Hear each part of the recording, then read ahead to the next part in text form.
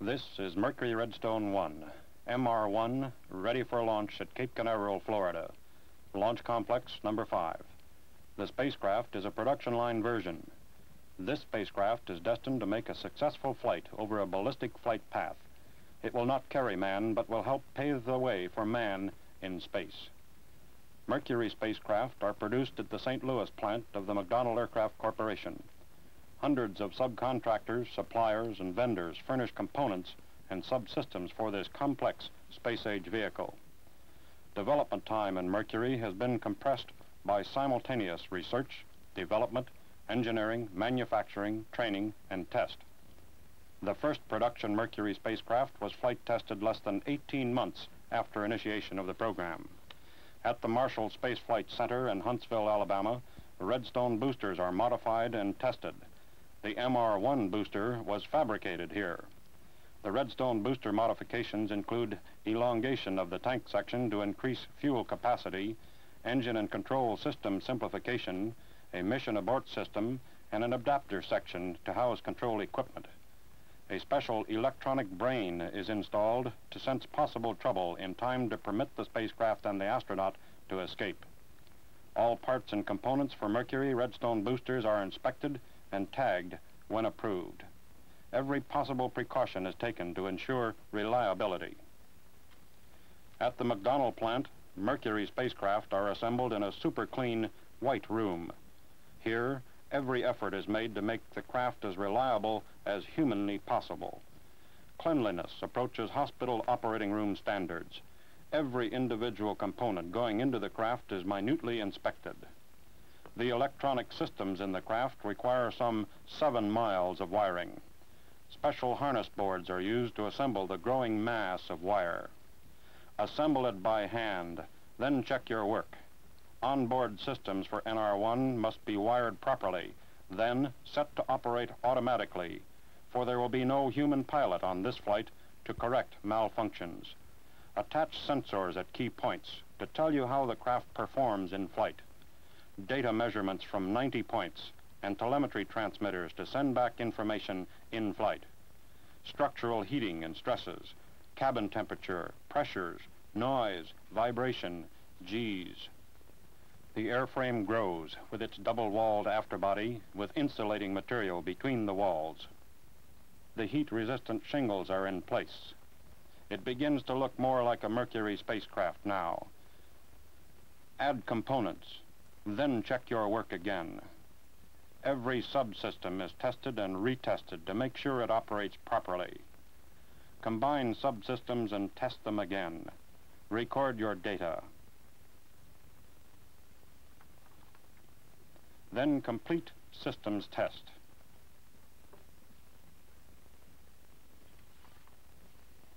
Make certain that all of your instrumentation and control and recording equipment are in the proper place. The instrument panel is installed. All interior equipment must be secured for the jarring flight into space. The MR1 spacecraft is complete. It measures 6 feet across its base and stands 9 feet high. With its escape tower in place, the overall length is 24½ feet.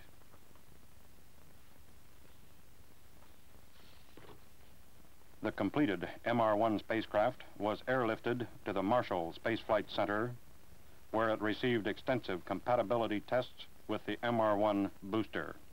In addition to the electrical and mechanical checks, a long series of tests was performed to preclude the possibility of radio frequency interference between the spacecraft and the booster systems. In addition, the booster spacecraft combination underwent a simulated countdown, launch, and flight, using the same checkout and firing panels used at Cape Canaveral for the actual launch. The Redstone booster for MR1 was fitted with a test version of the spacecraft and static tested. Each booster is static fired before shipment to Cape Canaveral. When the spacecraft arrived at Cape Canaveral, it is sent directly to Hangar S.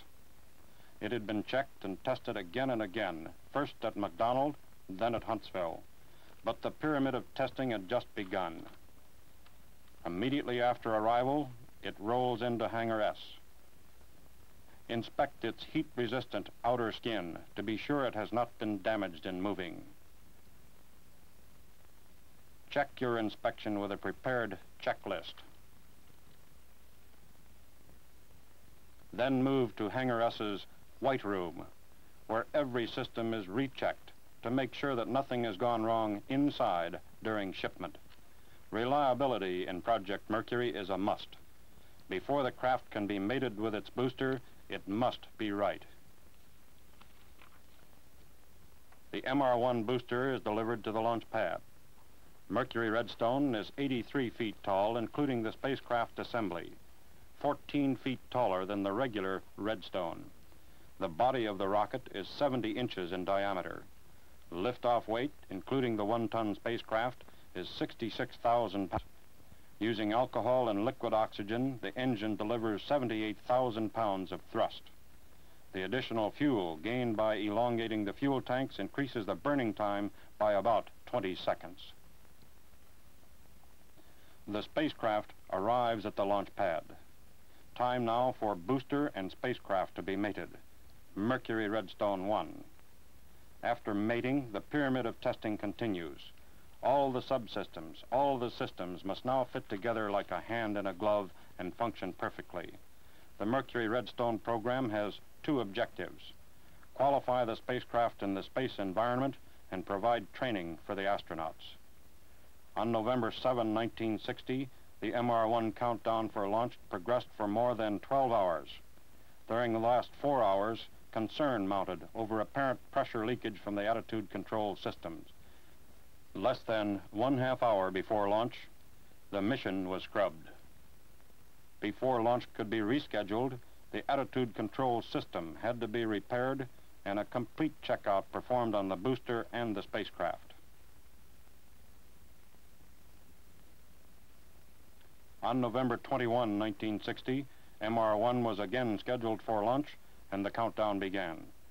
Everything proceeded normally, and all checks forecasted a successful launch. The repaired attitude control system on the spacecraft checked out perfectly. Weather was good all the way down the Atlantic range. Tracking and telemetry equipment were completely operational and ready to go. The recovery forces were deployed in the prescribed landing area, ready to pick up the spacecraft. The countdown neared 0.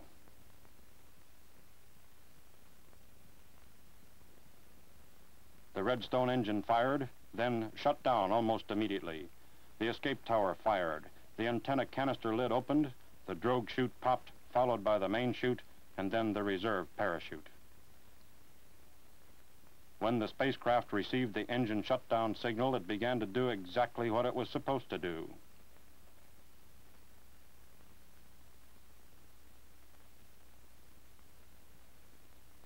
In response to the signals received, the craft functioned properly. Both the escape rocket and the parachute recovery system went through the normal sequence of action. A careful examination of telemetry data and the booster itself showed the premature engine shutdown to be caused by a relatively simple fault in a piece of ground support equipment. During the launch attempt, the booster was damaged. It was removed from the pad and shipped back to the Marshall Space Flight Center to be repaired.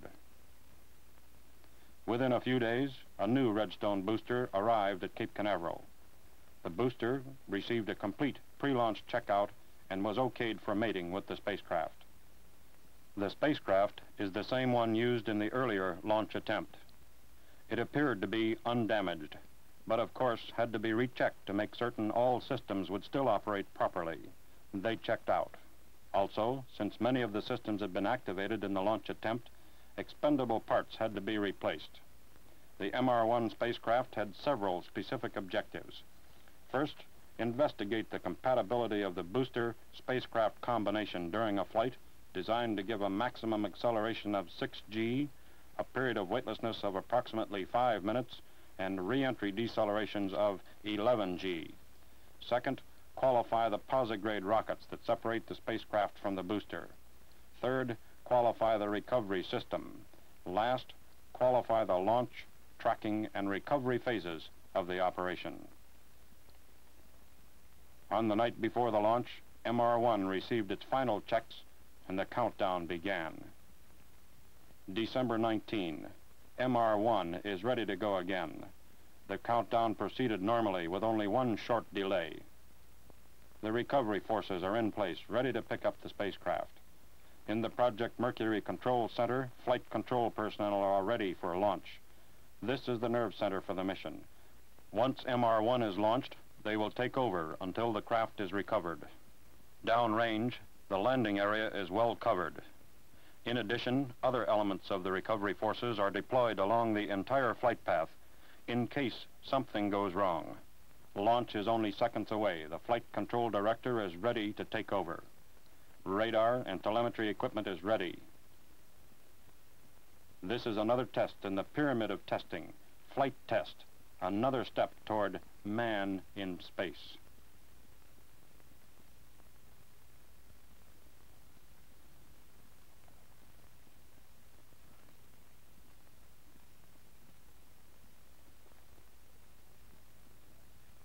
After a perfect launch, MR1 followed a normal flight test profile. The spacecraft, weighing about 1 ton, follows a ballistic arc, peaking at approximately 130-mile altitude and landing 235 statute miles downrange. The complete flight takes 16 minutes and provides a little over 5 minutes of weightlessness, or 0G. At booster burnout, the cone-shaped spacecraft is traveling a little over 4,000 miles an hour.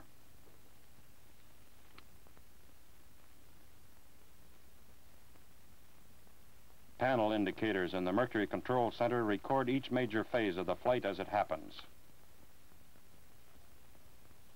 As the accelerating vehicle passes through the contrail level of the upper atmosphere, it etches a bright white trail to mark its progress. At about 140 seconds after liftoff, and at an altitude of about 35 miles, the booster engine is shut down and the escape tower is jettisoned.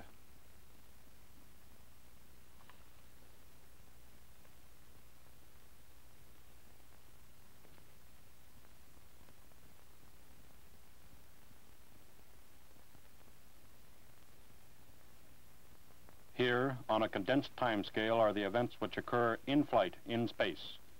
Fire the posigrade rockets to separate the capsule from the booster. Set up the retro firing attitude. Fire the 3 retro rockets. Then jettison the retro rocket packet and retract the periscope. As the spacecraft encounters more dense atmosphere, landing and recovery sequence begins. Deploy the drogue parachute. Then jettison the antenna fairing to automatically deploy the main parachute. Until landing, then get rid of it to avoid dragging in the wind, and all on an automatic basis. Within minutes after landing, the spacecraft was picked up by helicopter and was on its way back to the primary recovery vessel just a few miles away.